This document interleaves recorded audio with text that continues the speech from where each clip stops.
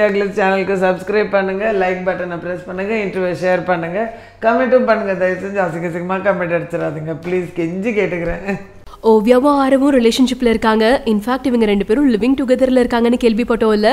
இப்போ இவங்க ரெண்டு பேரும் சேர்ந்து பேங்காக் போயிருக்காங்க. அங்க பேங்காக் ஸ்ட்ரீட்ஸ்ல ஆரவ் ஒரு blue T shirt and blue ஷார்ட்ஸ்லயும் Oviya ஒரு செக் ட்ரெஸ்ல ஆரவோட கையை பிடிச்சிட்டு நடந்து போற மாதிரியான போட்டோ இப்போ சோஷியல் நெட்வொர்க்ல சர்க்குலேட் ஆயிட்டு இருக்கு. இவங்க ரெண்டு பேரும் ரிலேஷன்ஷிப்ல இருக்காங்கிறத கன்ஃபார்ம் பண்ற மாதிரி ஆல்ரெடி ஓவியாவே ஒரு செல்ஃபியை ஷேர் பண்ணாங்க. இப்போ இவங்களோட பேங்காக் பிக்சர் ரிலீஸ் ஆகி அது இன்னும் கன்ஃபார்ம் பண்ணிருக்கு. பிக் பாஸ் வீட்ல இருந்து வெளியே வந்த உடனே தான் சிங்கிள்னு ஸ்டேட்டஸ் போட்டு அப்டேட் பண்ண மாதிரி திரும்ப இவங்க கமிட்டான விஷயத்தையும் நான் ரியலைஸ் பண்ணிட்டேன். பணமோ புகழோ ஒருத்தருக்கு சந்தோஷத்தை கொடுக்காது. கடைசியில செல்ஃப் சாட்டிஸ்ஃபேக்ஷன், செல்ஃப் வேலிடேஷன் தான் முக்கியம். அதனால மக்கள் சண்டை போடுறத ஸ்டாப் பண்ணிட்டு ஸ்ப்ரெட் லவ் அப்படின்னு சொன்னாங்க.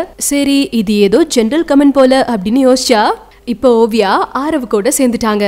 இவங்களுக்கு அப்புறம் வந்த நம்ம ஹரிஷும் பிந்து மாதவியும் இதே மாதிரி ஒன்று சேருவாங்கன்னு பல பேர் யோசிச்சாங்க. ஆனா அவங்க கடைசி வரைக்கும் ஃப்ரெண்ட்ஸ்னே சொல்லிட்டாங்க.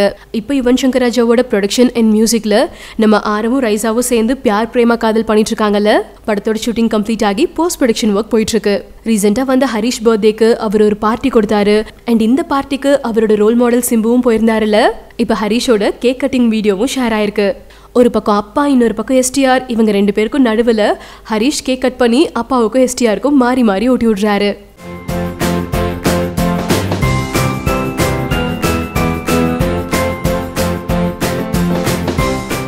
ஹரிஷ் சின்ன வயசுலேருந்தே எஸ்டிஆரோட தீவிரமான ஃபேன். இப்போ அவரோட பிரதராகவும் மாறிட்டாரு. ஸோ நம்ம எஸ்டிஆரோட அப்கமிங் 4 ஃபிலிம்ஸில் ஹரிஷ் ஒரு படத்துலையாவது வருவாராங்கிறத வெயிட் பண்ணி தான் பார்க்கணும்.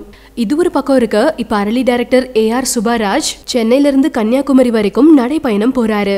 சுபாராஜோட அப்பா அண்ணாமலையை லீட் ரோல்ல வச்சு அரளி அப்படிங்கிற படத்தை டைரக்ட் பண்ணிட்டு இருக்காரு.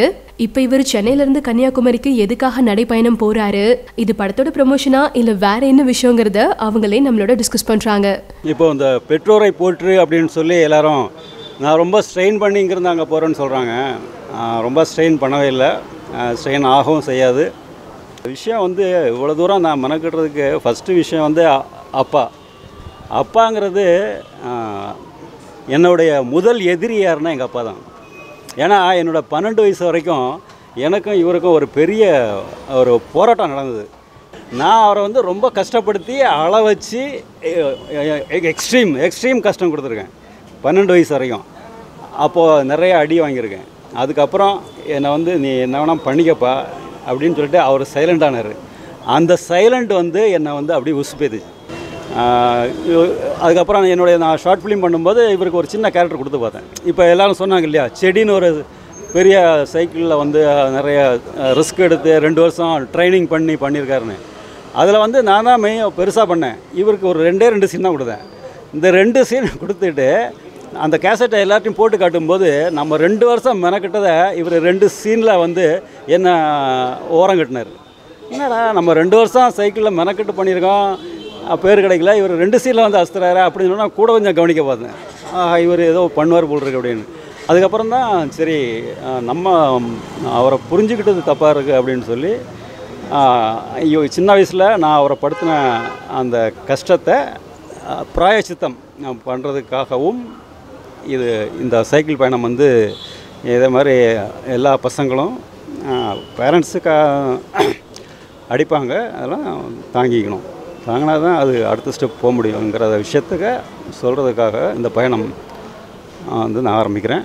இதுக்கு வந்து நீங்கள் எல்லாம் சப்போர்ட் பண்ணுங்கள். தேங்க்ஸ்.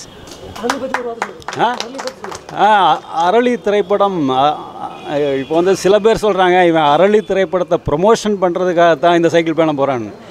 அது அதுவான்னு சொல்ல முடியாது.